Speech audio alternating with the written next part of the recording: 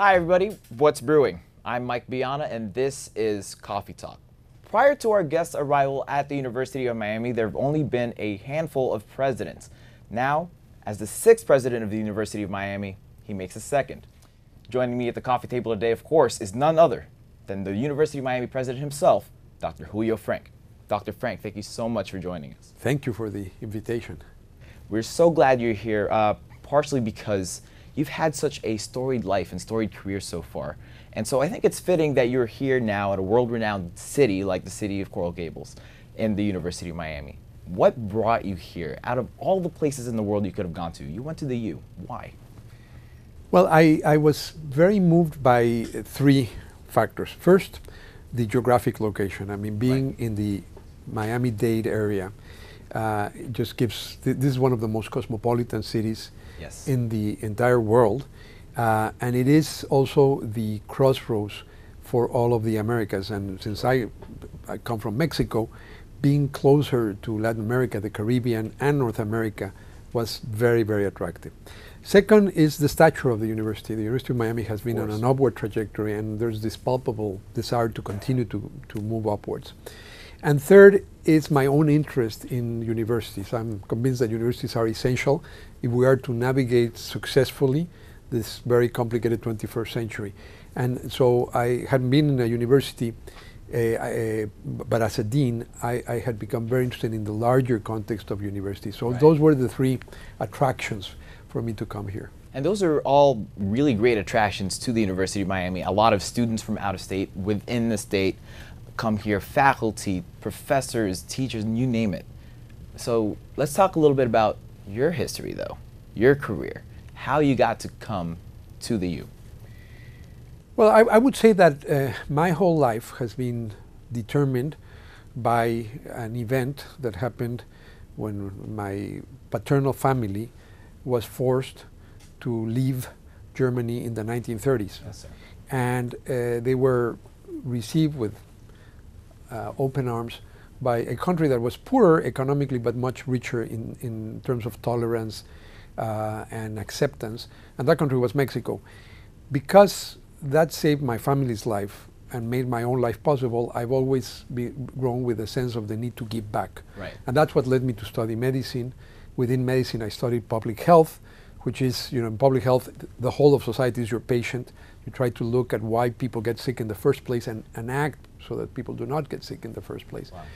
Wow. So I've devoted my life to public health. And I've gone, you know, sometimes being in academia, doing research, but I've always done research that can be applied to solve problems. Sure.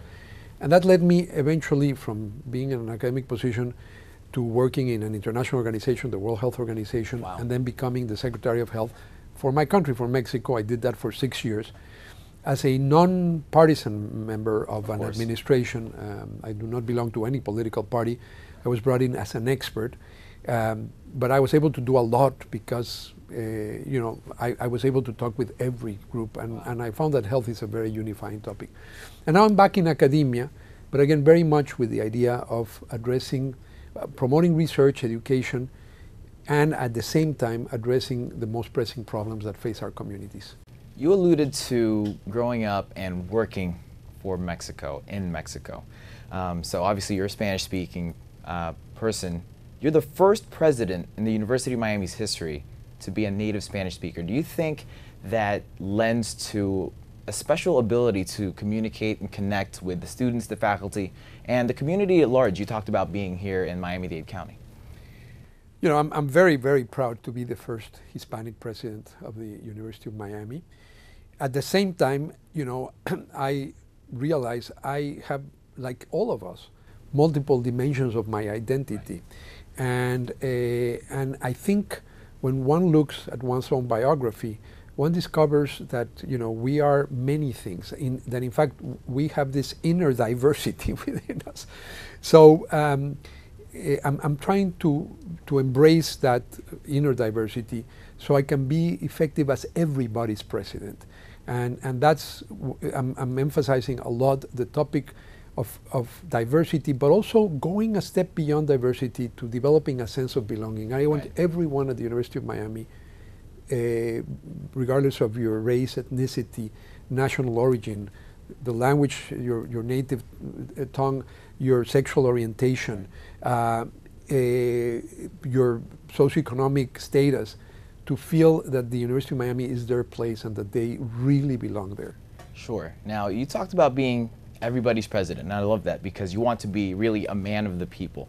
You have certain plans to move on in terms of not just academics and inclusion, but for everybody. Everyone has different issues that they want to address.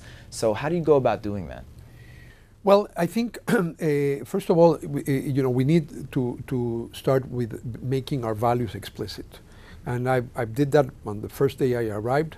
I said, universities play a very important role because they have to serve as examples or models to the larger society of values and behaviors we would like the larger society to embrace.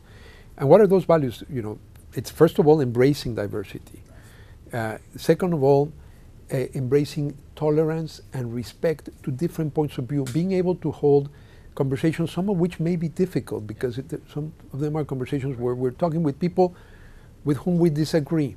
But the ability to speak in a respectful, tolerant way is absolutely essential for academic freedom of expression, but also because of the example we set to society.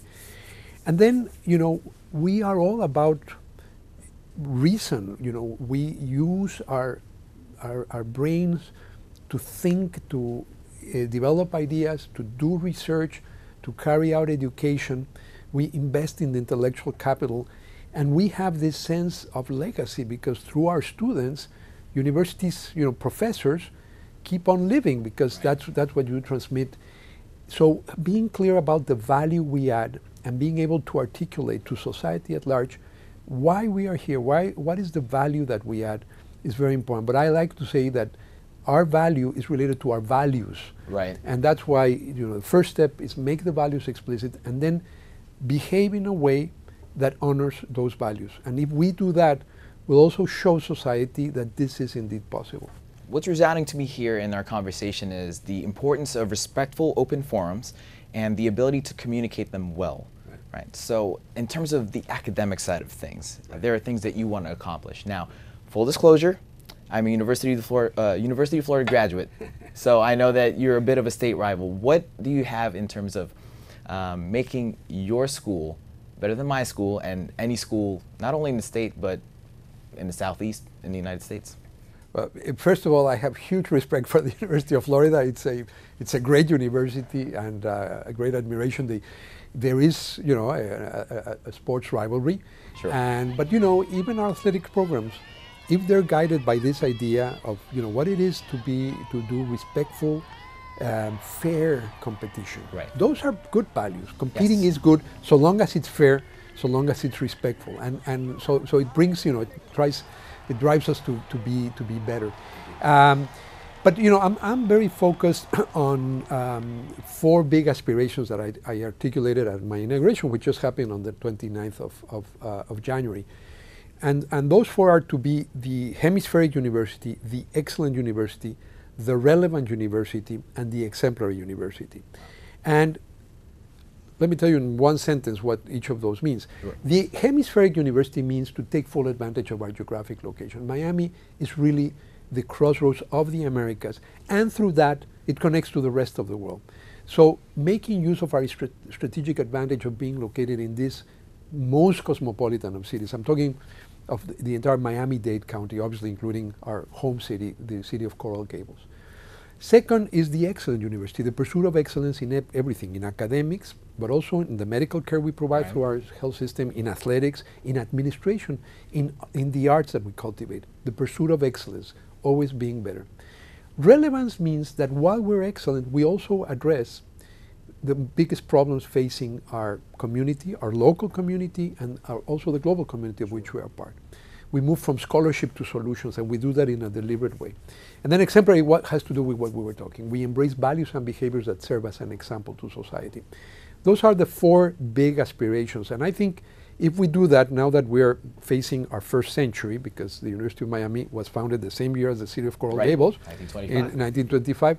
So as we move to our centennial, I'm hoping that we'll be able to achieve those four really strategic visions for the university. So one of the commitments I have made, and I announced at my inauguration, is what I'm calling 100 talents for 100 years. And the idea is I'm committing to mobilize the resources, mostly through philanthropy, to endow 100 faculty positions over the next decade. Now that's a very ambitious goal, but I think it's doable. And when you have an endowed chair, you can bring in, the best people.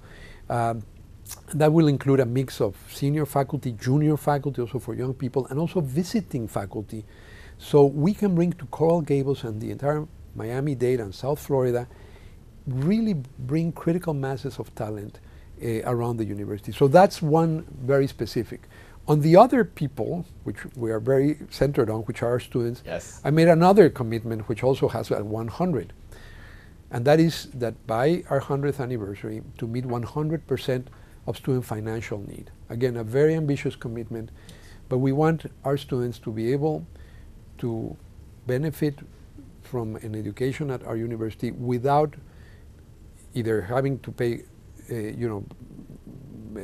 or put their families at financial risk, or undertaking a crushing burden of debt that then they start paying after graduation. Right. Again, a very ambitious goal, because providing high quality education is expensive, but I think everyone who has the merits and the capacity to benefit from an education at the University of Miami should be able to come without money being the barrier. So those are two examples of very concrete commitments as we look at our centennial on the faculty side and on the student side. So far during your tenure, what's been your favorite part being the president of the University of Miami? Without any question, it's the interaction with students. Students, creating faculty, and remember, university presidents in most universities in the United States are also faculty members. That's one of the great aspects of the American model. I am the CEO of the University of Miami, and I'm responsible for the administrative and financial health. But I'm also a faculty member. I publish, I teach. I am going to start teaching next year at my own course. I meet with students, and when you're a faculty member, the contact with students both gives you a very concrete sense of legacy, but also it keeps you young to be interacting with young people. So from a selfish point of view, the best thing is of this job is that you get to interact with very smart, motivated young people who have big dreams, and it is also our sense of responsibility to help them, to enable them to realize those dreams. You're in a position now to help them achieve those dreams. So thank you so much for being here. I know you've had 100 days of listening. Thank you for giving us a chance to listen to you for a change. Well, thank you very much. I really enjoy this, and I'm very grateful to the city of Coral Gables, which has been our home since our very birth. We were founded together, and that gives the University of Miami a sense of connection to its community that I think is one of our most precious assets. Dr. Frenk, thank you so much for joining us. Thank you. Once again, that was the 6th president of the University of Miami, Dr. Julio Frenk. That'll do it for this edition of Coffee Talk. Remember to like us on Facebook at facebook.com/City of Coral Gables, and subscribe to our YouTube page on youtube.com/Coral Gables TV. I'm Mike Biana. Thanks for watching. Stay beautiful, Coral Gables.